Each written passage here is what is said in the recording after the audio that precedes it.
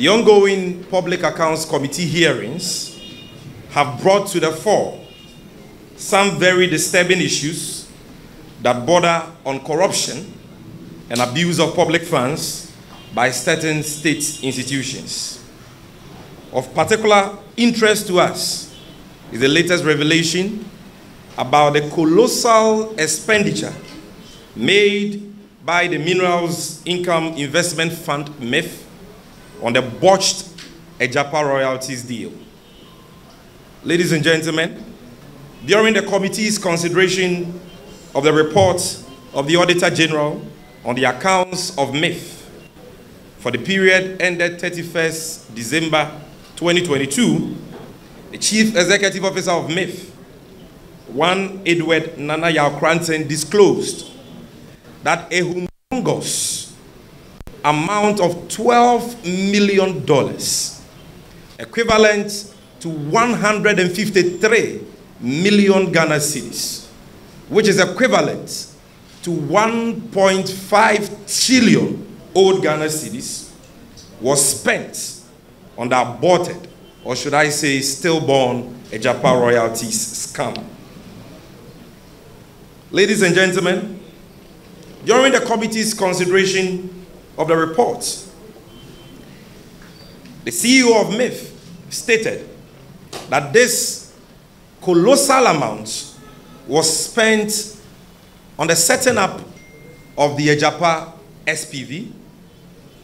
the payment of so-called consultancy fees, and the rental space, and the processes leading to the initial public offering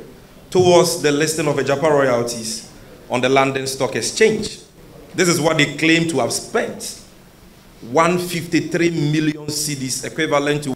1.5 trillion old Ghana cedis on. The Ghanaian public was taken aback by these disclosures, which add to the never-ending list of corruption scandals that have plagued the nation under the watch of President Akufo-Addo and his corrupt protege, Alhaji Mahamudu Bawumia. For us in the National Democratic Congress, this disclosure does not come as a surprise. We are on record to have stated times without number that the Agyapa royalties deal was yet another phony scheme cooked by the corrupt Akufo-Addo Bawumia government for the sole purpose of appropriating the mineral royalties of the country for themselves in perpetuity. Ghanaians would recall that during the intense public debate on the infamous Agyapa deal, the NDC took a principled position to stand with the people of Ghana. We kicked against the whole Agyapa arrangement on grounds that the country's mineral royalties